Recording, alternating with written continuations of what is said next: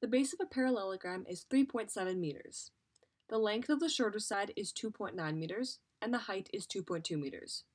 What is the area of the parallelogram? So in this question, we need to find the area. So to do this, let's start off by drawing a diagram.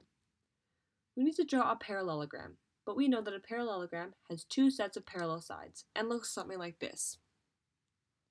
We have our two shorter sides that are parallel to each other, with our top and our base that are also parallel to each other. We're given our base to be 3.7 meters and our shorter side to be 2.9 meters. Then we're also given a height to be 2.2 meters. Now the height goes from the top of our shape to the bottom and always produces a 90-degree angle with the base. And we're given that to be 2.2 meters. Now we need to do our calculations in finding the area of the parallelogram.